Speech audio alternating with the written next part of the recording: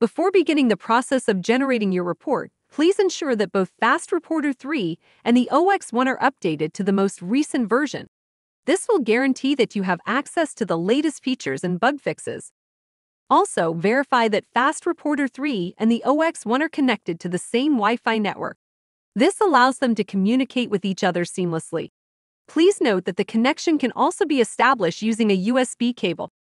Then, to generate an OX1 report in FastReporter 3, start by selecting or highlighting the files you want to include in the report.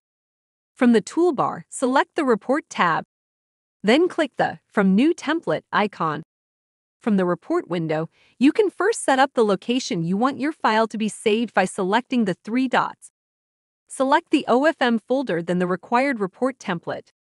Select the file type you want, either PDF from Excel template or Excel, and make sure to enter a file name for your report. You are finally ready to click Generate to create the report.